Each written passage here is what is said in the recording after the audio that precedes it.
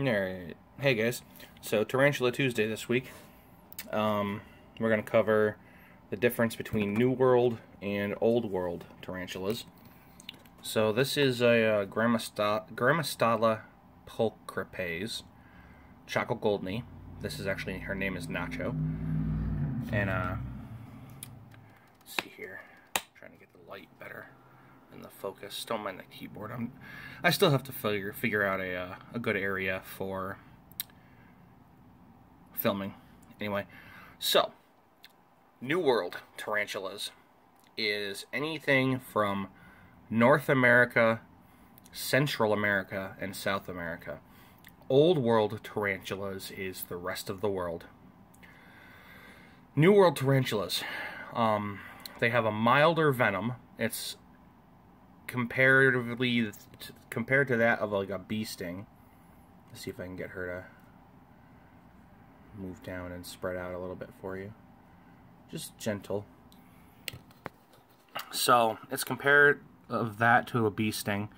Usually there's no severe medical emergencies or issues with a bite from a New World tarantula unless you're allergic to bees or their venom. You know, the particular spider that bites you. Their main defense is the, you can see, like on her abdomen there, or her butt, they have hairs. Let me see if I can zoom in a little bit here and get it to focus.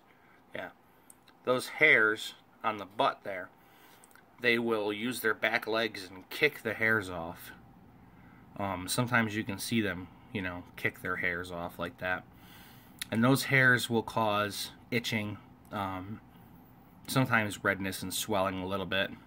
They're kind of barbed. I'll see if I can find a picture, like a picture of them in like a microscope.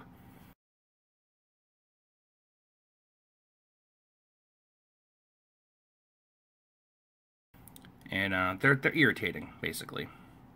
And that tends to be the defense mechanism of a New World tarantula. Most New World tarantulas are more easygoing, slower to defensive. Well, not really. Okay, I shouldn't say that. Every animal's different. Like Nacho here has never kicked hairs at me. She'll come out, climb on my hand, you know, hang out. I say she, I have no idea if it's male or female. I just go with the generic she. Let's see. I have mostly New World tarantulas at the moment. But like my pumpkin patch tarantula, she is fast. My red rump is pretty... She's kicked hairs at me before. My Avic pink toe is quick. That's why I call her Skitters. Oh, there she goes. She's moving a little bit. So now, Old World. You're talking like Africa, Asia. I think most of the Old World species are from like Africa and Asia. I don't know if there's many like Australian or European tarantulas, but I'm still new to this. So here is my Heterosconda maculata, Togo starburst. We're probably not going to see her. I'm not going to open the lid. Oh, yeah, there she is. She, webbed up pretty well in here. Oh, where are you going? Where you go? There you go. Let's see. Now, Old World tarantulas. They don't have irritating hairs. I mean, you can see like she's got some hair on her body, but she doesn't kick those. What she has is a medically significant venom, meaning it will cause some severe pain, severe discomfort, swelling. I don't think there's been any cases of it killing a human. I'm not entirely sure. I haven't looked that up. But it hurts. You don't want to get nailed by a Old World tarantula. They're fast, and they're usually pretty defensive. they'll throw a threat posture. I'll put a picture of a threat posture up.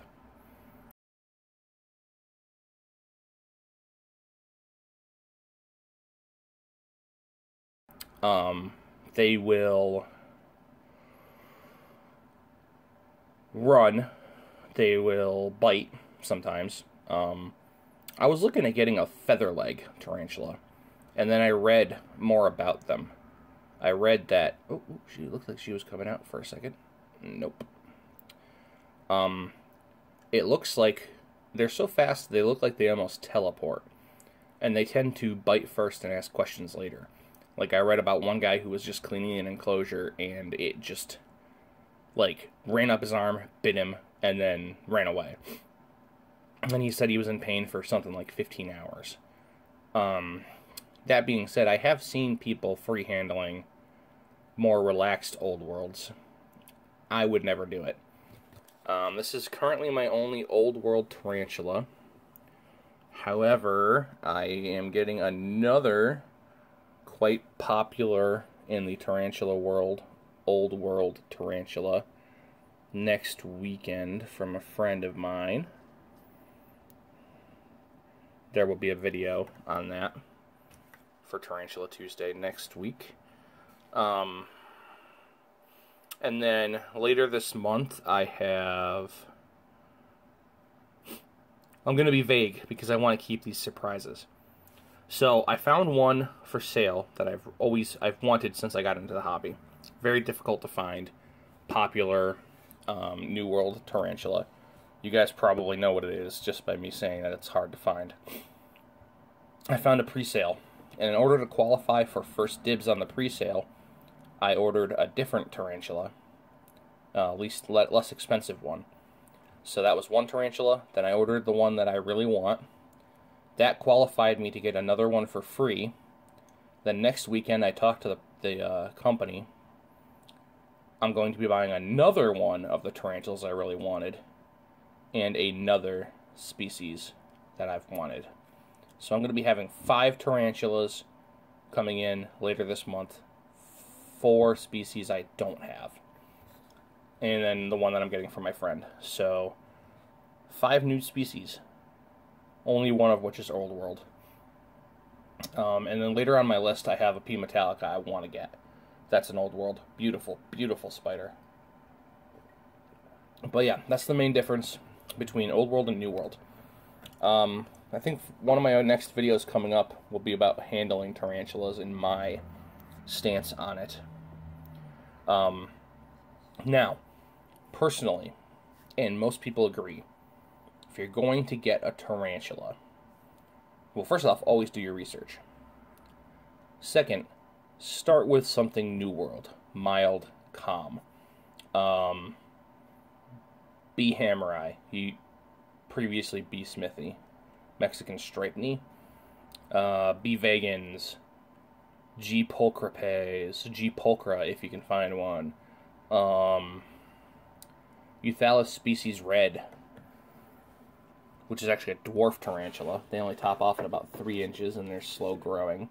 But she's got a cricket in her water dish. I gotta get that out of there. It's dead. She is a sweetheart. This is my favorite spider out of my collection so far. She is very inquisitive, just an all-around beautiful little spider.